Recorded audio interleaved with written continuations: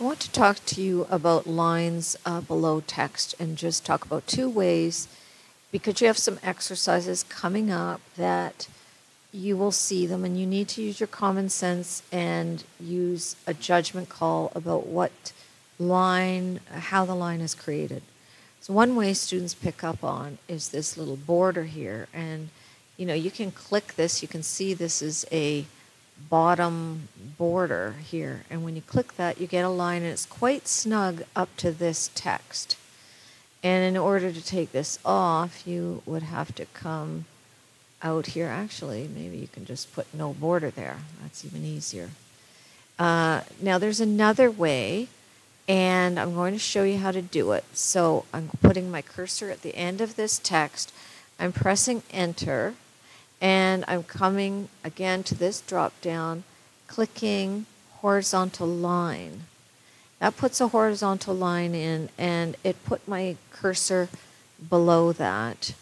And when I click on this line, I can select it or I can double click on it.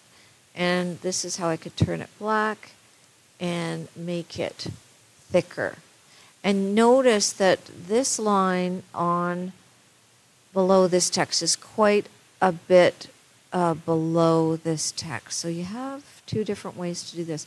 Once in a while, it's tough to actually get the blank line to show up after the horizontal line. It isn't in this case. But also another little tip is, well, here's an example. I know this is difficult. So sometimes, I'm going to come here. Sometimes if you have a text box around text, I want you to notice, so I'll put a paragraph box border around here. And notice that trying to get past this, I can't enter past it. I can't click outside. So you need to know that if you double click below it, you can then start a new line. So that's another thing that is helpful. Also, inserting a date as a field. You're going to be asked to insert a date as a field. I don't think we've done it yet. I want to quickly show you that it's on the Insert tab here. And you can come over here. There is an icon. Yours will probably be bigger. Insert date and time. That takes you here. You can pick the format that you want.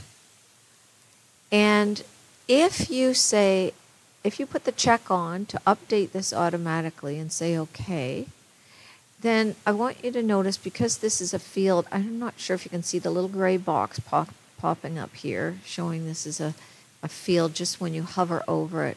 So if I was to open this document in 1 week's time, it would insert the date 1 week from now here instead of leaving it at the current date as of today. So a date is a common field that is inserted, so you can do it off the icon. You can update it automatically or not.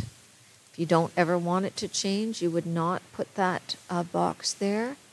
We're going to go a lot more into fields in level 2. There is another way to insert them, and I need to just find it here. Quick parts here, field. And there are a whole number of different fields, and I can click date here.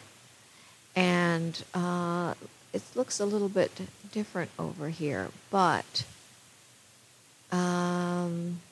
if I say OK, you can see this is also a field that's been inserted, but it's just easier to go when you do the date right to that one.